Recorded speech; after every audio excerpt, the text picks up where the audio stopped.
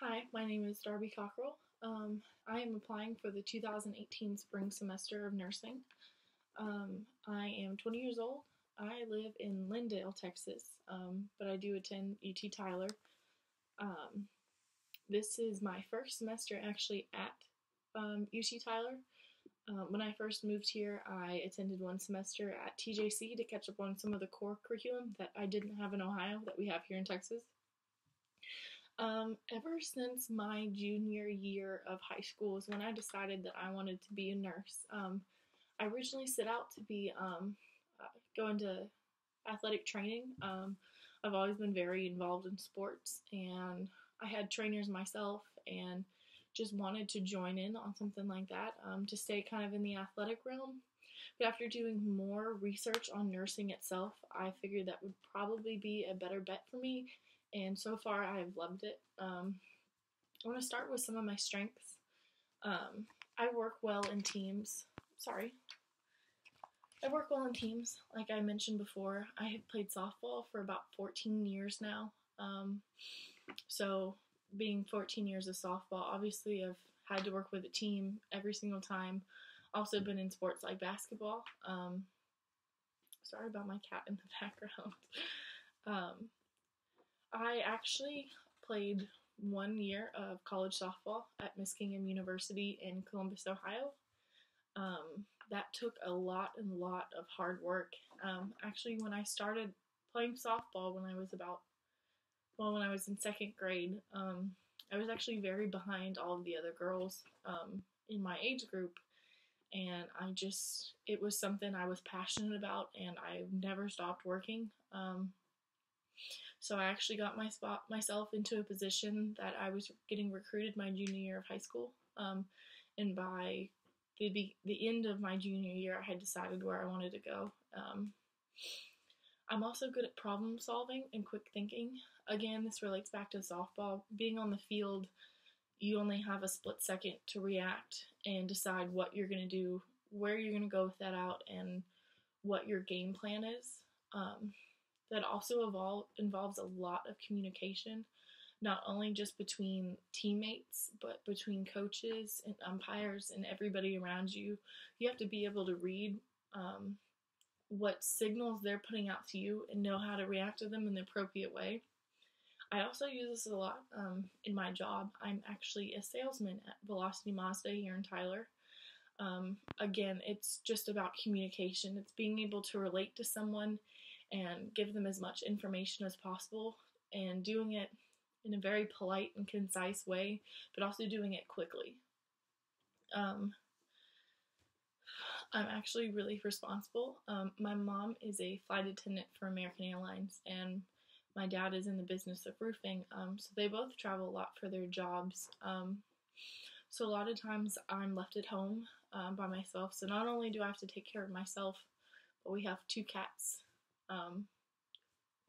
A week ago we had to put one of our dogs down, but we had 3 dogs and 2 horses as well.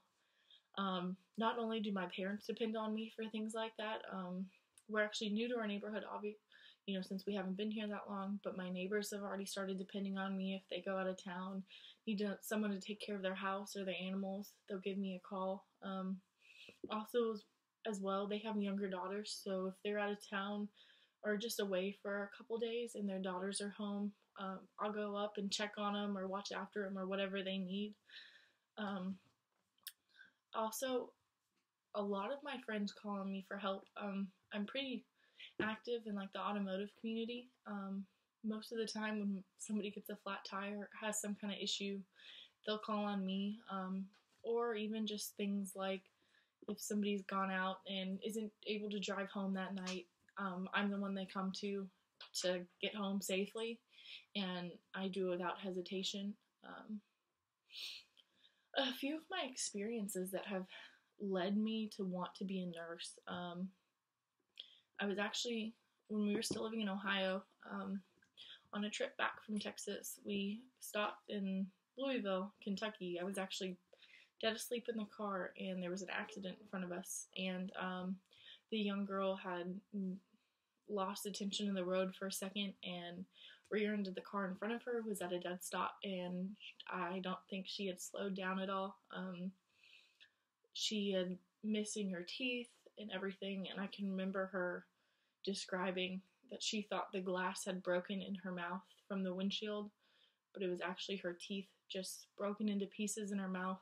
So I stood by her side until EMS was able to arrive. I also didn't have a neck brace, but I was afraid she could have had a neck injury just from the whiplash. So I had to brace her neck with my hands until they got there. I'm also certified in first aid and CPR, and I have been since my junior year of high school. I've also done some volunteer work in nursing homes. I was in Girl Scouts when I was younger, and we did a lot of community service hours, especially in the nursing home. Also, another cool experience I had is my brother had LASIK surgery on his eyes, and the doctor was actually cool enough to let me come into the surgical room and watch the procedure. So that was really, really interesting to me. Another thing that brought me into nursing. Also, my aunt is a nurse. She started out working in the neonatal unit at the University of Michigan. She worked her way up to a nurse practitioner, and now she's a care flight nurse. I think that's pretty awesome. And also, I just love being around people. I coached a 7-8-year-old softball team this past year, and it was probably one of the funnest things I've ever done. It was great, just the feeling I received being able to spread confidence to young girls that they can do whatever they set their minds to, and the responsibility of having to keep up with 13, 7, and 8-year-olds. They're a handful, but it was so much fun, and I would love to do it again. But thank you for your time, and I look forward to starting nursing at UT Tyler. Thank you.